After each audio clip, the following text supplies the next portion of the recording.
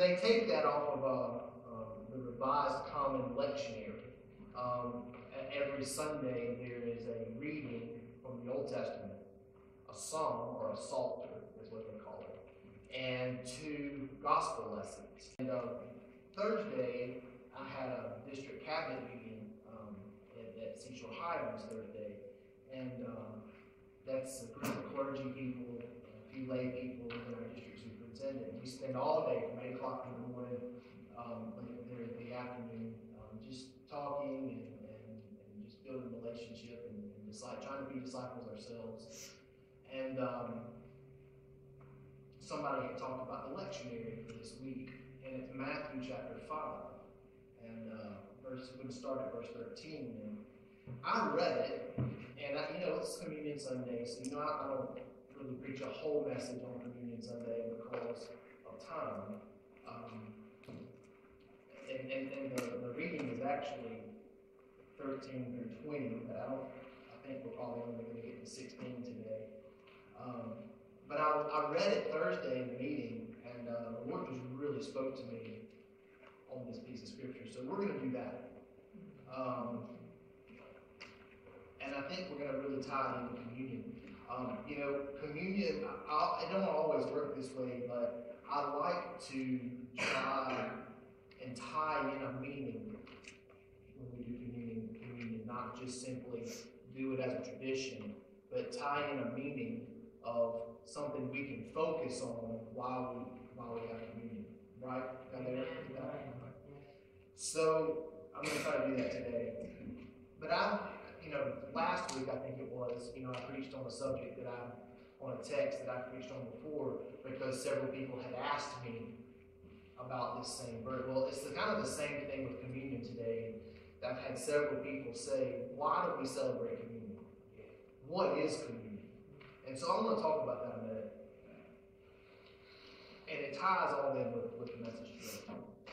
The communion celebration is a remembrance of what Christ did with his disciples right before he went to the cross. And it was on Passover. It was the Passover supper is what they did.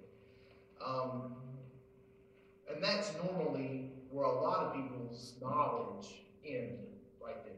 Well, what is the Passover supper? It's something that Jews still celebrate today. And honestly, if you want the truth about it, we should celebrate it too. I believe that. Amen. It's not a law thing. It's just good. And here's why. Passover supper is a remembrance itself of something that happened in Exodus when God told Moses to go to Pharaoh and say, let my people go. Remember that story? And if Pharaoh said no, then different plagues would come until Pharaoh said yes, correct?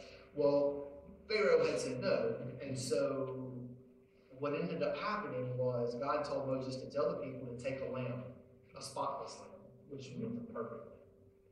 Slaughter it, boil the flesh, eat it, and take the blood of the lamb and put it on the doorpost.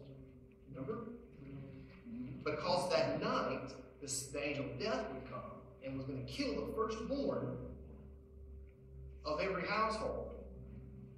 But when the angel of death would come to a house that had the blood of the lamb on the doorpost, the angel would know and see and would pass over that house and go to the next house. And then, as you know, right, that happened, and then Israelites were quickly told to get out with all our stuff. Go, right, get out. And not one Israelite family was touched. Okay. Now, the disciples sitting at the table, just for a moment, let's go back this way. One of the things I love to do, and I really think is a key to receive revelation about the Word, especially if you're one that really knows the Word, and you read and don't get revelation anymore because you've read it so much, try to put yourself in the position of the people that the story is talking about. Try to look at it through their eyes. So for a moment, think of celebrating the Passover supper with Jesus. Now the disciples were Jews, so they knew the story of Passover very, very well. Right? I mean, they were Jews, so they had been taught this and listening to this all their lives. And this was not the first Passover they ever celebrated. I'm actually pretty sure that they had celebrated Passover a couple times with Jesus. This was the third time. Remember, his ministry was, well, that'll preach right there. This Passover supper, Jesus has been talking crazy. He's been talking about he was going to have to die. And going to have to suffer and all of this stuff. And so the disciples were a little upset with him for saying those things. And it's evidence right after when they come to get Jesus. It was Peter that cut off Peter. So, Peter still wasn't accepting. He was in denial, right? Still wasn't accepting what was going on. But imagine being one of the disciples, a Jew, knowing this story intimately well. And Jesus starts this Passover. And it hits you. Wow. I'm sitting at the Passover feast with the Passover lamb.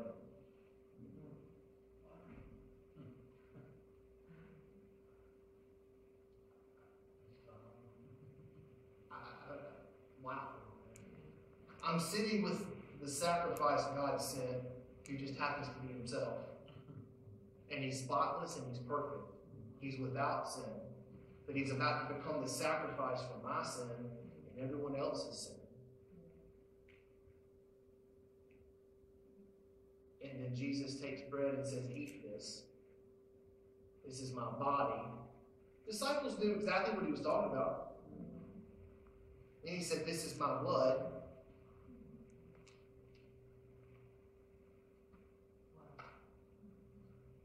What does that mean to us today? Well, it means the same thing that it meant back in Moses' day. It means that when the angel of death comes, he passes over us. Well, but Jeff, we still die. Well, not really. Death, in its real definition, from a Christian standpoint, is separation from God. That's the real definition of death. That's real deal. That's actually what hell is. Did you know that? Yeah. Hell is actually eternal separation from God. Now you can get into the whole fire and brimstone and stuff, and the Bible tells us that it's there. But I think even worse than that is knowing that you have to spend eternity and you're completely cut off from God, with no hope of ever being reconciled. That's death. Life, then, is the exact opposite, which is what? Relationship with him. Fellowship with him. And it doesn't start in eternity. I mean, eternity started when I got born again. It don't start when I pass from this life to the next. It started the day that I got life. Because the Bible said I was dead in my trespasses until I got made alive, until I got born again, right? So I was dead. Why? Because I was cut off. But I got born again. Now I'm in relationship with him, and now I have life. Jesus said, I am the way, the truth, and the life. No man comes to the Father except through me. I've said this many, many times before, but Muhammad don't do it. Buddha don't do it. It's just Jesus. That's the only way. There is no other way.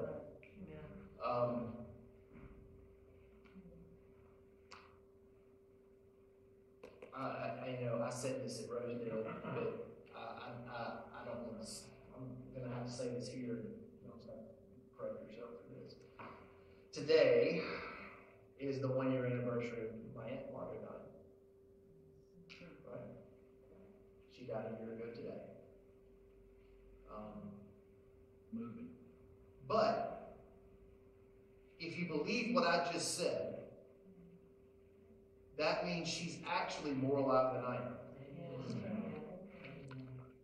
I believe that. Why? Because she's physically in the presence of God at all times. She's in heaven. She's with him. So if you believe the book, then you're happy. It doesn't mean that I don't experience human emotion and grief and all that junk that I hate.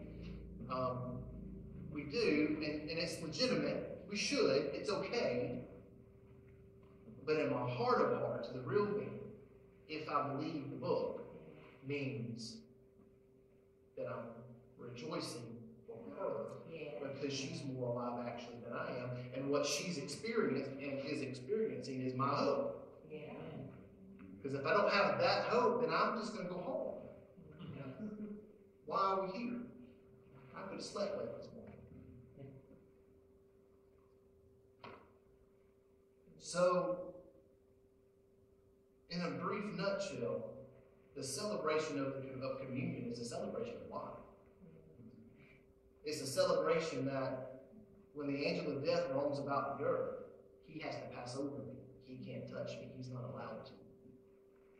I think in the spirit world, when the angel of death was moving through to kill the firstborn of every Israelite, you know that also included livestock? It wasn't just people. It also included livestock. I mean, God does something. He does it all the way. I think when the angel of death was roaming about Egypt at that time, I think it was at night, which means it's really dark, right? I mean, angels may have night vision, I don't know. But it was really, really dark. It wasn't any street lights. So he's roaming through, but I think that blood was like a beacon. And said, hey, you can't come here because here's where the blood of the Lamb resides. You can't come here. You're not welcome. And in fact, you have no power here. Because the Almighty has said you don't.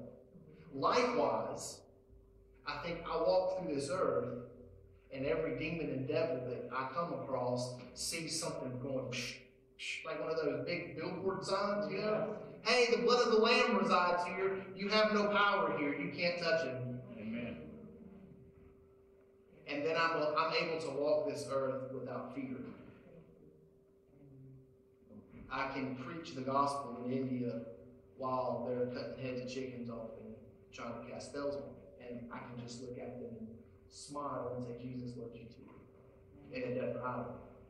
Why? Because it's a beacon. And in fact, they're doing all of that crazy junk because I have the beacon. I know we get some weird teachings that say, well, you got to be careful with who you're around and what house you go into because stuff can get on you and blah, blah, blah. You know, Reinhard Bonnke talks about that.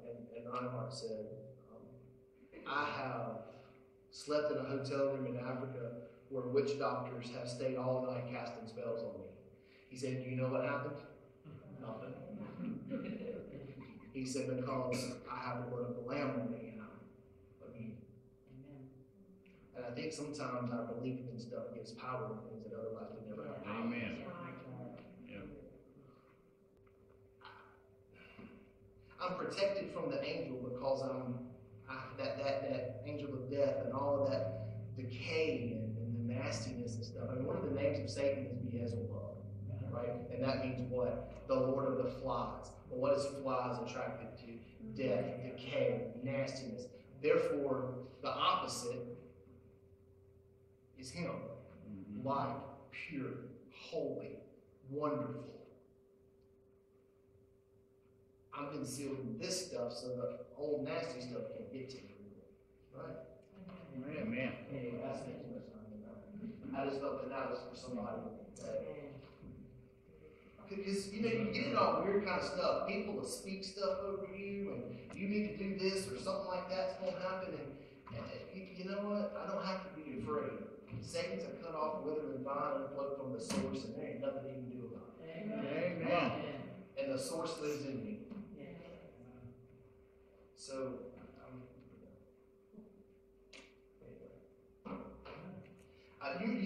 y'all know I talk about Smith Wigglesworth a lot, right? In one of his books, he wrote, He woke up one night, and something woke him up, and he turned around and looked, and there was some big, huge, snarling demon right there in his face, and he looks at him and goes, "Oh, it's just you," and turns around and goes back to sleep. He knows, Smith knew, you can't touch me. He didn't get into intercession. He didn't go into some, craziness. He didn't call the pastor and say, "Come anoint me, come get the prayer chain going because I'm under an attack." He just said, and turned around and went back to sleep. I like that. When my feet hit the ground every morning, I think Satan says, "Crap, just." I wish he'd go back to sleep. Beat up again. Exactly. And the phone was dialing 911. That's right. Anyway, maybe that's just my rebellious spirit going on. I don't know. I just like a new bike. Somebody told me one time, he said, "You walk uphill in the snow both ways just for the opportunity that you might think you would get one bike." That's still the same. I'll go all the way to the other side of the world just to displace powers of darkness. I just will. All right, let's get to why we're really here today. Matthew chapter 5. And this goes along right with the text.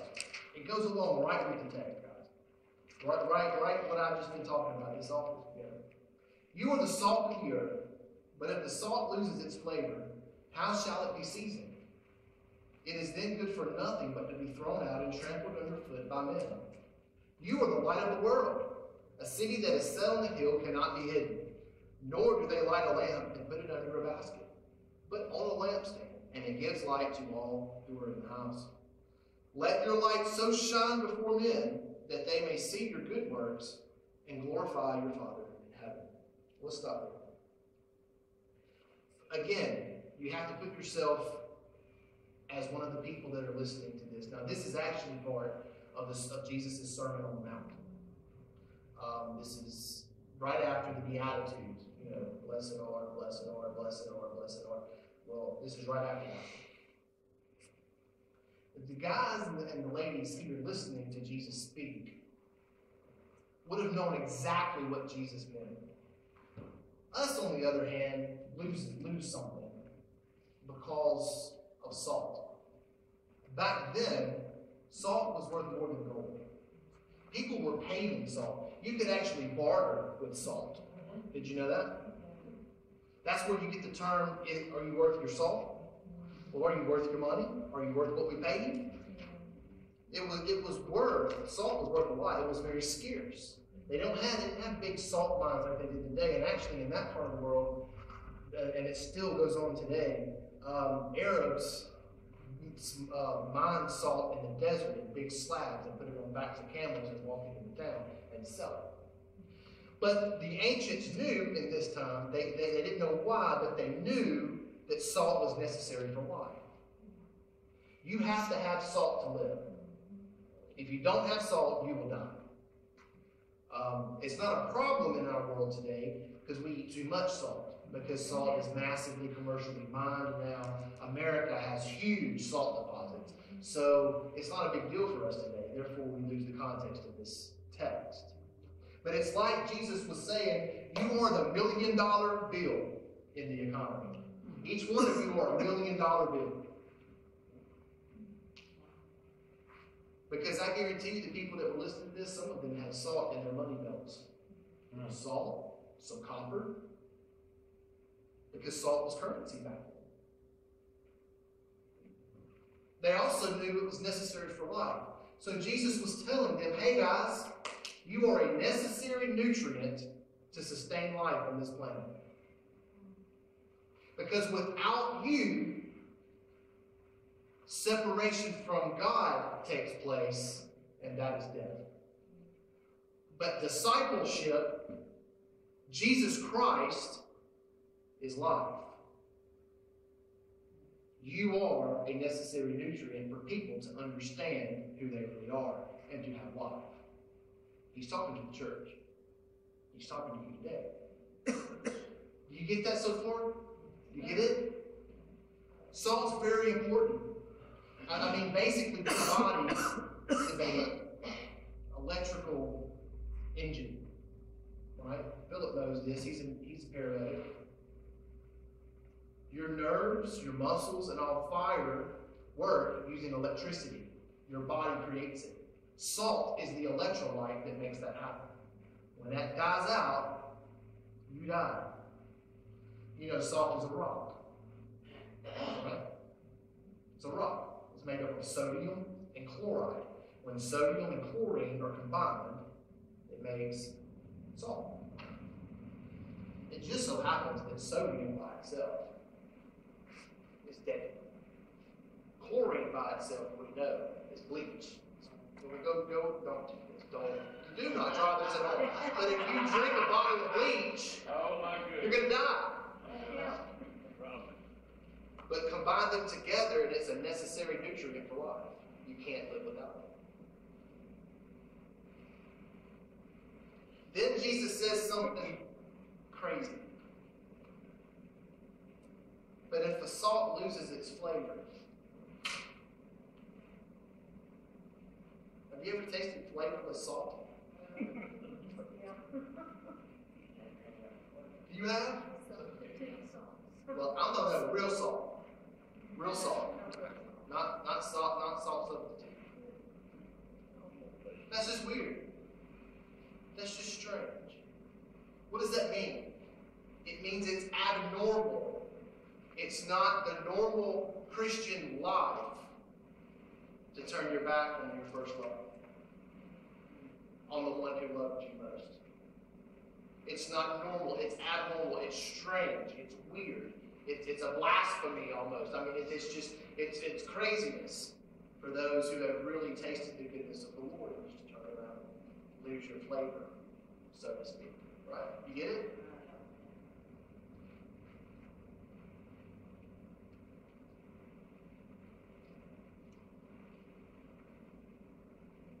Let me ask you this question. What is the church's main responsibility? What is the church's main goal in the world?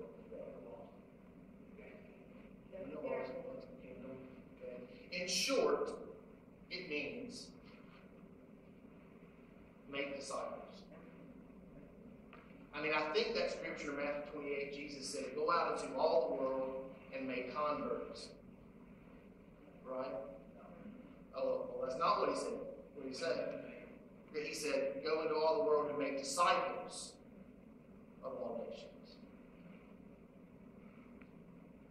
So, really, we're here to make disciples. The only way you can make disciples is if you're a disciple yourself. And disciples make disciples. So a question was asked me this week, what do disciples look like? And when I read this passage, the Lord just spoke to me and said, this is what a disciple looks like. Salt and light. That's what a disciple looks like. Well, Jeff, the church really should just concentrate on being the love of Christ in the world. That sounds good, don't it? That's something good to put on a billboard or on a mailer to mail out, right? Being the love of Christ in the world. Well, what about, though, Jeff, what we really should do is be a shining light in this dark world. That would go good on the internet, on the Facebook page, that big little slogan, right? Those are methods, but they're not the end. The end is to make disciples. And I think part of the church's decline, especially in the last 200 years, and more especially in the last since the 50s, has been because we've abandoned our primary function, and that is making disciples of Jesus Christ. Because discipleship takes work, and we don't want to do work, and we don't even want to be disciples ourselves. And we get off-putted, we get afraid of being salt and being light because we don't feel like we're salt and light because all we see are our mistakes.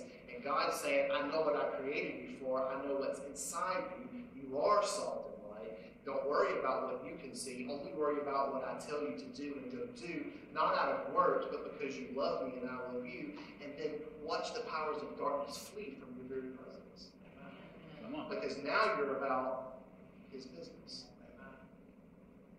think that's a big part of our decline is we've stopped making disciples because we've stopped being disciples. And instead, we've traded our discipleship for church membership.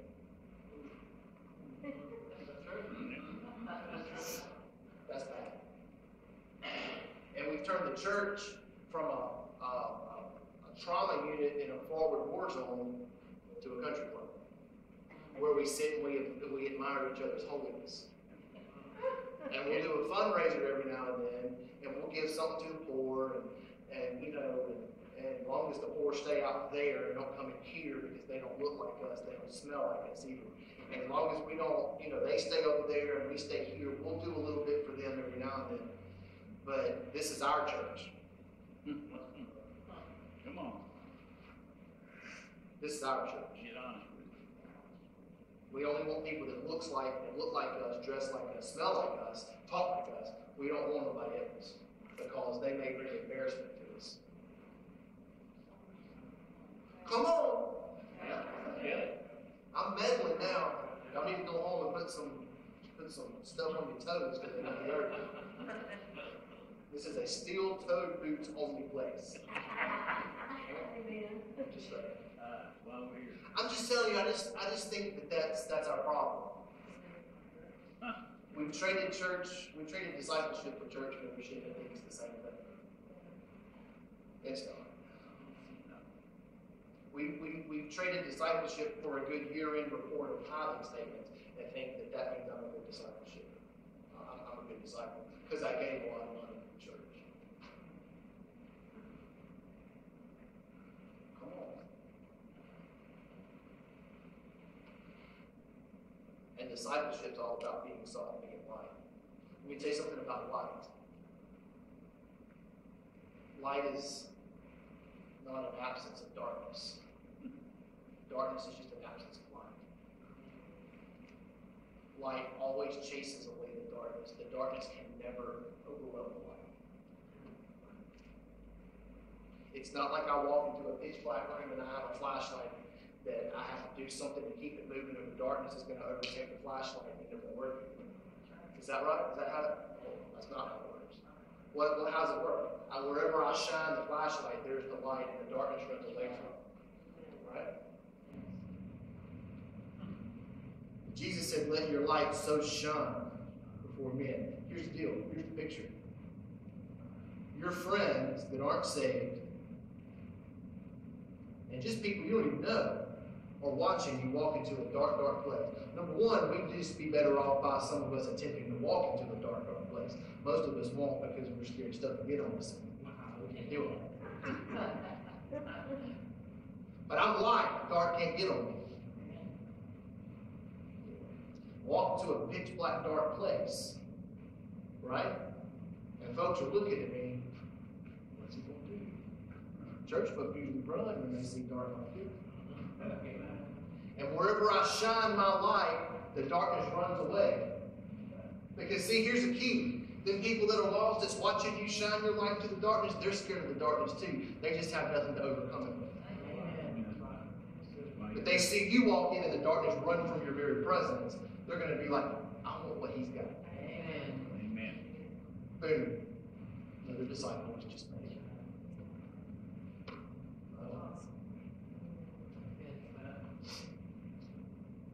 What causes light, especially in this time? What did they have flashlights and light bulbs back then?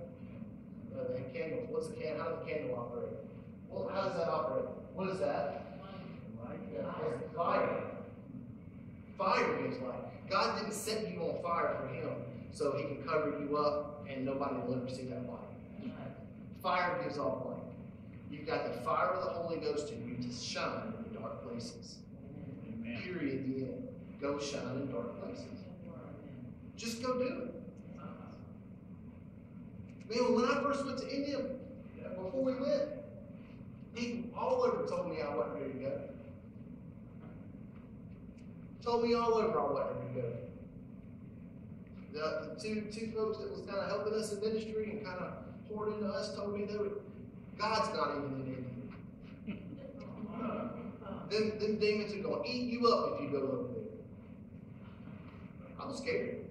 I ain't gonna lie, I was scared. It was lies. When I went,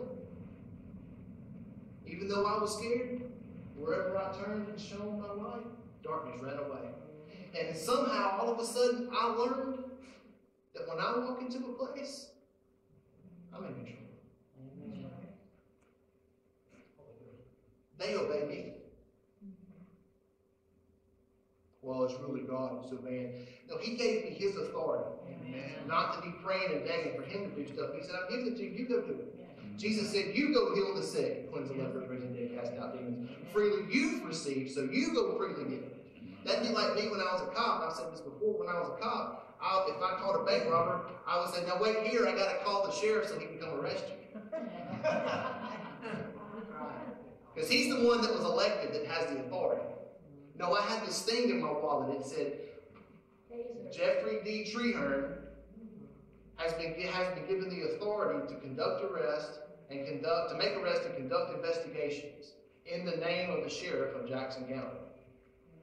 I didn't have to wait for somebody. I did it myself because I had been given the authority. Same thing with us. He's given us authority. We just go do. So, anyway.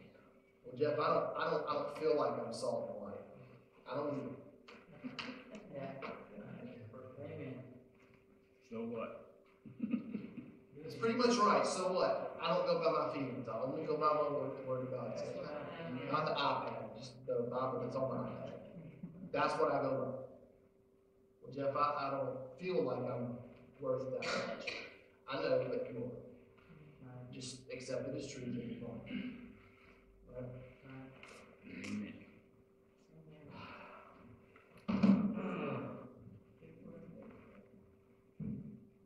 Discipleship. It's not just a book study. It's a total change of heart and change of life. It's changing from an agent of darkness to salt and light. It's not that you have a flashlight, you are light. It's not that you've been given a flashlight and when it's inconvenient you can turn it off and not use it. No, you are light, you become light.